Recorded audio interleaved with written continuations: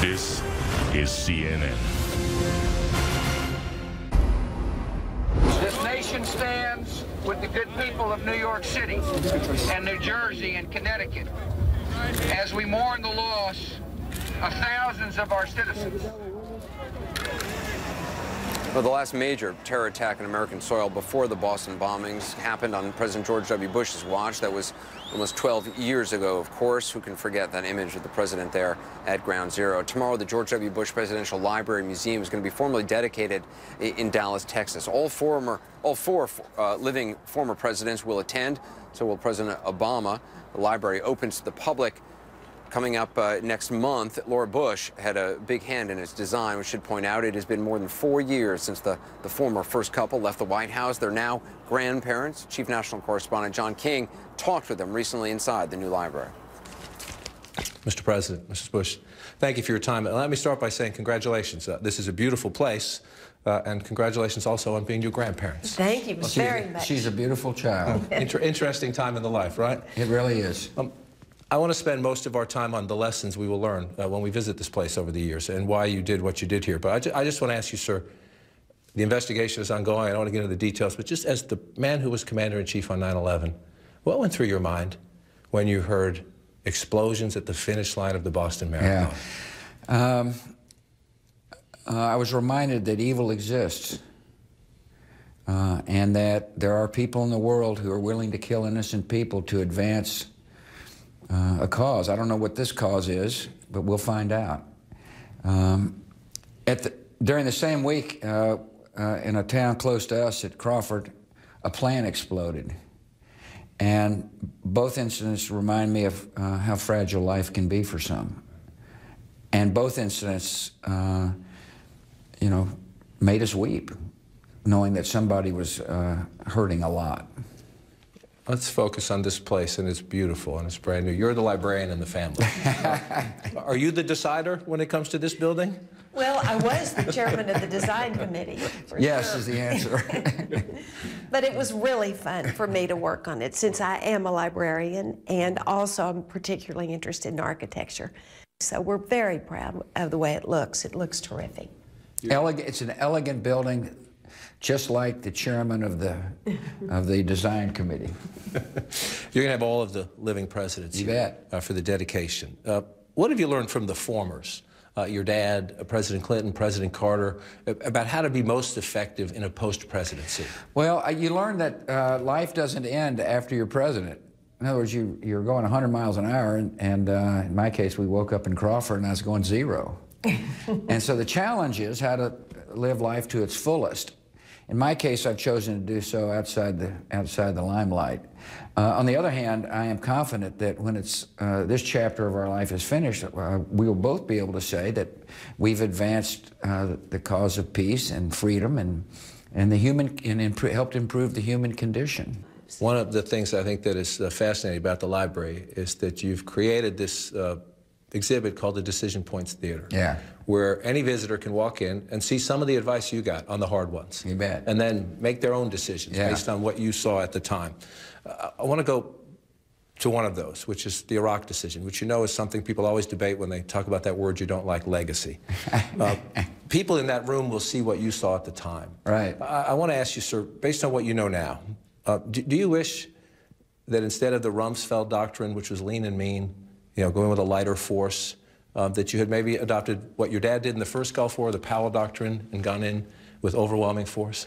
Oh, in my book, I pointed out that there are some, you know, tactics that need to be revisited. On the other hand, the removal of Saddam Hussein was the right decision. America's more secure. The Iraqi people have a chance to live in a free society. The museum it does give people the opportunity to hear the different points of view that I got on these particular issues, the purpose of which is not to try to defend a policy, the purpose of which is try to show people what it's like to be the president and how you make decisions. History will ultimately judge the decisions that were made for Iraq, and I'm just not going to be around to see the final verdict. He's not going to be around. It's an interesting way to put it. You, in other words, I'd be dead. as First Lady and now as part of the Institute here, you focused on the empowerment of women. We saw it a lot in Afghanistan in the initial months after 9/11. What's your sense now when you look at what you can do and what the Institute can do? If you look at that region, whether it's Iraq we just talked about, still a big question mark. If you look around, look at Syria, look at Egypt. The whole region is in this incredibly volatile stage. And have the rights of women in some ways been set back because of all the changes, or at least held hostage to all the volatility? Not necessarily, no. I think people really worldwide are looking at the rights of women and seeing how important women are to every society. When you look at countries where women's rights are marginalized and where half the population is left out, you usually see a failing country. That's what we saw in Afghanistan. I'm still worried about the women in Afghanistan as we draw down our numbers of troops. What can you do about it? I mean, is there so much uncertainty it's hard to get involved? Women have made great strides in Afghanistan. Democracies take time to evolve. And Laura and I believe that women will help lead the democracy movements in these young democracies. And part of our afterlife will be to enable and empower women, and to remind our country through programs that we institute here that our involvement overseas is necessary to our national security. I want to ask you, what will we learn from the theater and from all the memos that eventually will be made public about one of the toughest decisions of your presidency, which was right before Katrina, where you had to decide whether or not to send in the federal troops, and you had a big debate about whether to overrule the governor? Yeah, that's right. Yeah, I think you'll just learn that about the dilemma of federal law related to natural disasters. I mean, natural disasters in our country have generally been left to the governors. And the role of the federal government is to be supportive. In this case, the natural disaster was so overwhelming and the infrastructure was so overwhelmed that I had a tough choice to make. And people will just learn the facts. See, that's all I care about. And that's why I wrote my book, which I'm sure you've assiduously studied. And well, thank you. And you talk about the idea that you have a Southern governor, a woman governor, in a state with a large African-American population, a former governor yourself. Yeah. And people were telling you, Mr. President, maybe you need to declare an insurrection. Insurrection, which would have been pretty difficult. Not pretty difficult, very difficult. Yeah, and so it just points out the dilemma. Do you wish in hindsight you had done it? No, not really. You know, there's no telling how history would have recorded the situation had I declared an insurrection. I can tell you that the decibel level would have risen even louder than it was. The point is that this helps Americans understand, one, what the decisions that I made during a massive storm, but also points out the dilemmas that presidents face. Not just me, but every president has got a series of conflicting advisors, and you just got to pick and make the best judgment call you can. And hopefully people will go to the Decision Points Theater and say, wow, I didn't understand that, or I now understand it better. And it's interesting to me, they say, of how a president makes decisions, and hopefully it'll help them make better decisions. Well, John King joins me now from Dallas. John, it's interesting to see the former president and his wife. You've walked through the library. What's it like? What did you find most interesting?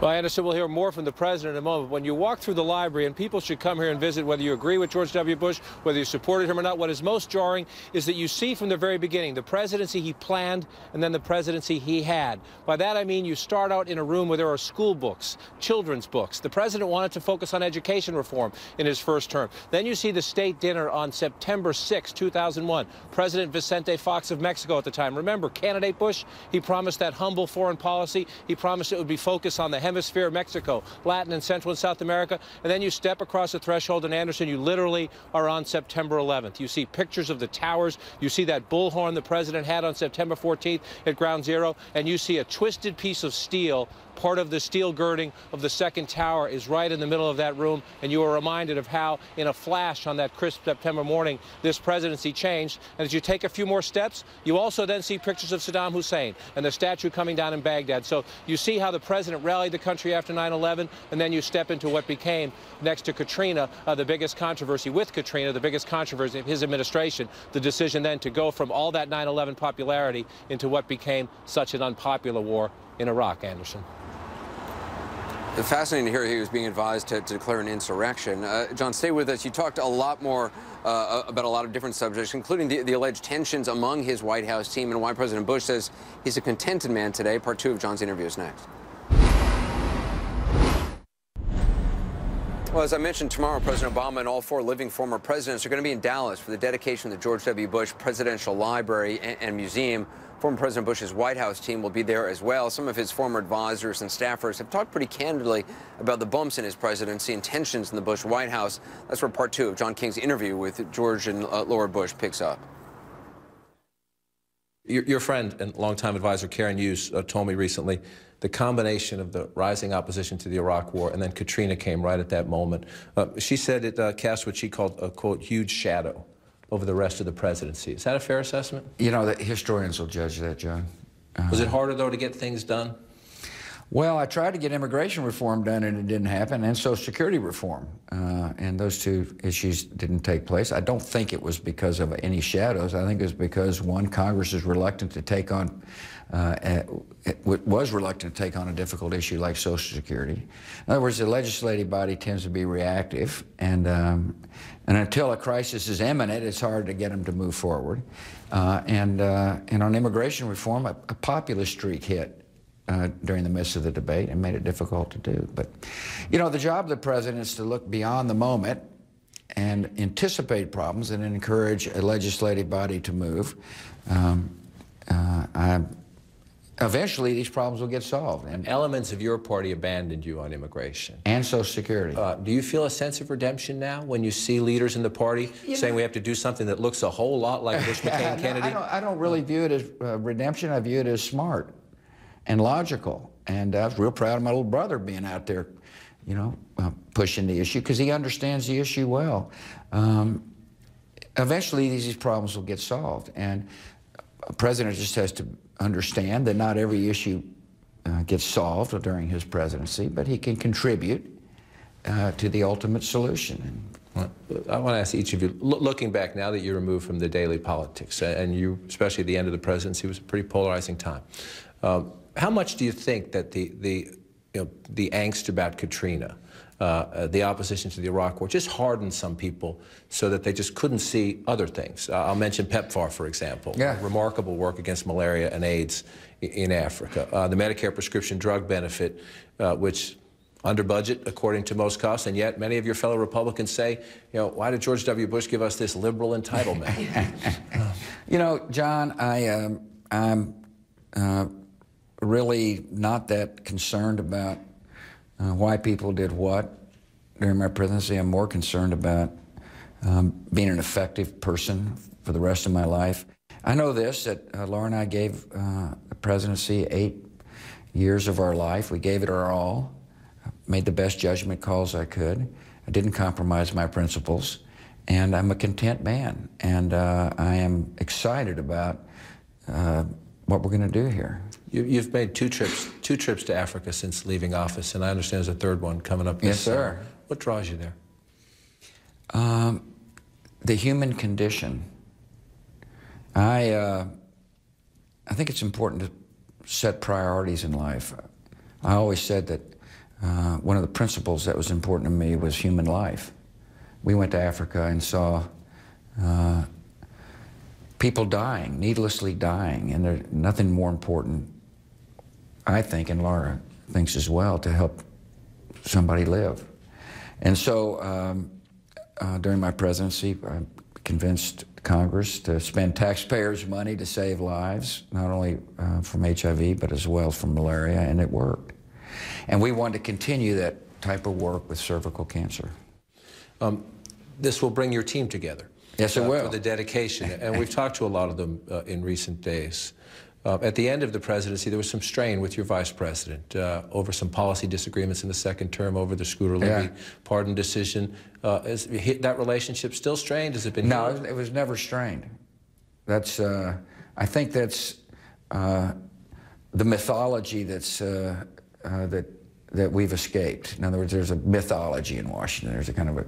Well, he writes in his book that things were tense. Not really. They were on Scooter Libby. Yeah, he didn't agree with that decision, but I don't, you know.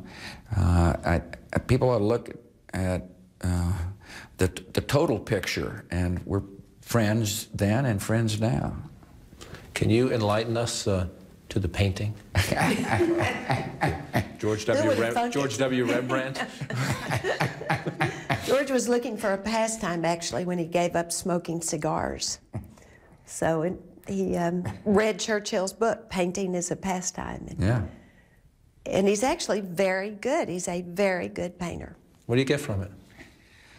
A lot of things, John. I relax. I see colors differently. I am, I guess, tapping a part of the brain that, you know, certainly never used when I was a teenager. And I get the satisfaction out of completing a project. And I paint people's pets, and I'd love to give them their pet as a gift. Now, I readily concede the signature is more valuable than the painting. He's become a pet portrait painter. It's hard to say if you say it quickly. This is my second dedication of a Bush Presidential Library. There you go. I was at your father's. I'm happy to be at this one. Will I ever go to a third? That's a good question. You know, I don't know. I think because of his example, his grandchildren and children admire his service and realize you can go into the public arena and not lose your soul. And that you can be a good father and still be a political figure. He's been an inspiration for me, obviously, but as well, brothers, sister, and grandchildren. And there's no telling, there is a nephew, George P. Bush, who is on the hustings here in Texas. And you're not skipping Jeb, are you? Well, Big Jeb, you know, he's got a decision to make. And if I could make it for him, it'd be run, but I can't. And I don't know what he's going to do. He'd be a great candidate and a great president. But I do know his son, George P., has made up his mind, and he's running for General Land Commission in Texas, an important position, and I think will do very well if given the chance to serve. Do you prefer the post-presidency to the presidency? No, I loved it, too. I mean, I've loved every part of our life, from when we were in Midland, Texas, to those 8 years at the White House. It was a huge privilege to live at the White House and serve the American people. And here, back home in Dallas. Thank you both so much for your time, and congratulations and good luck with this place. Yeah, thanks, John. Thank you. John, it really is fascinating to kind of hear them in depth like that. President Bush says he's content. Do you think he's really as unconcerned as he seems about his legacy, about what people think of him? Yes and no, in the sense that it is who he is. Remember, all during his presidency, he was like this. He's not, at least publicly, introspective. But, Anderson, here's what I take away from this. If you go inside this campus, this library, and it's very impressive, again, whether you like or dislike George W. Bush, it's an impressive place. There is a sculpture in the center court of President 41, George Herbert Walker Bush, and President 43, George W. Bush. This is a very competitive family. George W. Bush, remember, was around 2 Reagan terms, his father's 1 term. He was so stung when his father lost. He's a very competitive person and a very loyal Republican. You heard him nudging his brother Jeb there to run in 2016. So you have a proud Republican, a proud family that is treated like pariahs by the Republican Party right now. Publicly, he says, it's like water on a duck. Privately, when you talk to his friends, of course it bothers him, which is why he's grateful it's turned back his way on immigration. And we'll watch tomorrow. It'll be interesting to hear his dad speak, but also 3 Democrats tomorrow are going to have to say good things. Carter, Clinton, and Bush, Carter, Clinton, and Obama. 3 Democrats will have to say good things about George W. Bush, Anderson. Yeah, interesting. I'll be anchoring our coverage starting at 11 o'clock tomorrow of the dedication. I hope you join us for that. John King will be integral in that as well. John, thanks very much for that in-depth interview tonight. That does it for us. We'll be back also in Boston, of course, at 8 o'clock tomorrow night, 10 o'clock Eastern time tomorrow night, back in Boston. Aaron Burnett out front starts right after the break.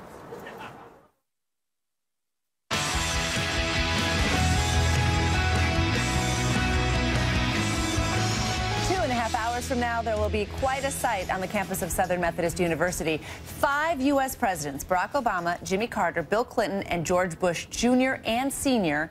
will all be on hand for the dedication of the new George W. Bush Presidential Library. CNN's John King live from Dallas this morning. And, John, I understand you got a personal tour from a very special tour guide. I sure did, Christine, and good morning to you. It's a very impressive library here, whether you agreed or disagreed with the presidency of George W. Bush. It's interesting, Christine. I sat down with both Bushes, George W.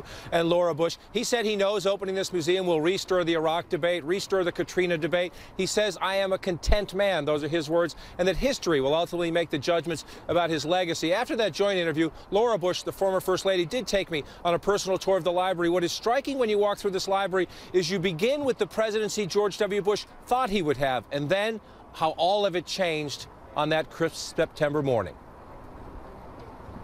It's the turning point. This part of the library, the very beginning part, are the issues that we thought we'd be spending all of our time on. This is the state dinner with Mexico. We thought, of course, that our international relationships with Central and South America would be the ones we would focus on the most. And then, of course, we turned the corner here, and it's September 11th. So this big piece, is from the second tower. It's the 83rd floor, the point of impact. And you can see it's really like a sculpture, but it's one of the beams from the World Trade Center. You were with Senator Kennedy that day? That's right. I was with him, and I have actually over here on the wall the painting he gave me that day, signed and dated September 11th. This display goes through minute by minute from the first tower to Shanksville, and then day by day on this screen to up until the joint session when George spoke to the joint session of Congress. There's a little booth over here for people to record their memories of where they were on September 11th, so all of those memories can become a part of the archive here. That's great. And this is that's the bullhorn. Pretty famous. That's right. And some people think that in some ways that was, with the country at its lowest point, your husband hit his highest point. That's right. Well, I think it gave, I think that was just another example of how his leadership really helped us through those years and through that time. People really pulled together. I remember those days driving into New York after September 11th, and the flags were everywhere, and they still are. When I drive in still now to see my grandbaby, I hope, I still see those flags everywhere. This is a replica of the Oval Office as it was when George officed here. What is the president like when he comes in here? I think he really likes it a lot. Does he want to start barking out orders? Well, no, he still does that at home, but not really. Looks great, doesn't it? So it's a reproduction of the rug that we designed, and then if you look up, you'll see the seal on the ceiling, just like in the real Oval Office. And it's been fun to work on this, and I think, and people, for many, many people, this will be their only chance to ever step into any space that is like the Oval Office, so it's fun to have it as part of the tour. He often talked, the president did, about living in the people's house and then how extra special this space was. And he was very respectful of it, as you know. He wore a suit when he came into the Oval Office.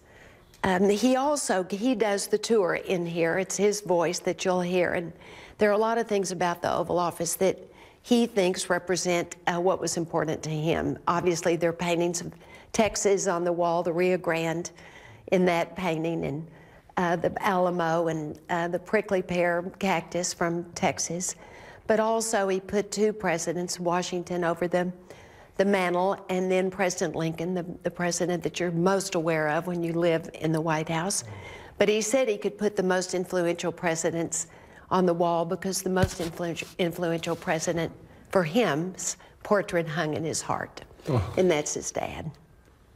So we're so glad his dad's going to be here for the library opening. That's great. And Christine, having covered the first 6 years of the Bush presidency, I can tell you when they say exact replica of the Oval Office, they got it just right. I was half expecting the staff to beam in and yell at me, don't ask any questions in the Oval Office. And a few other key points. There's a Decision Points Theater where you can walk in as a visitor into this theater and get the advice President Bush received about Iraq, get the advice he received about Katrina, and make your own decisions about whether you would agree or disagree with what the president did. And one thing that will be somewhat controversial, when you're in that war of terror room, the timeline from 9/11, you go seamlessly from that that bullhorn just steps away to pictures of Saddam Hussein, obviously the Iraq War. So the president knows as he opens this library today, he is trying to make his statement about how he hopes history will judge his legacy. But, Christine, they're also likely to stir up some of the old controversies as well. We'll discuss that and more with one of his top advisors, the former White House counselor Ed Gillespie, who will join us here at this dedication ceremony in just a few moments, Christine. And it will be something, John King, to see all of those presidents together, a real moment of history, no question. All right, we'll be watching all morning. Thanks, John.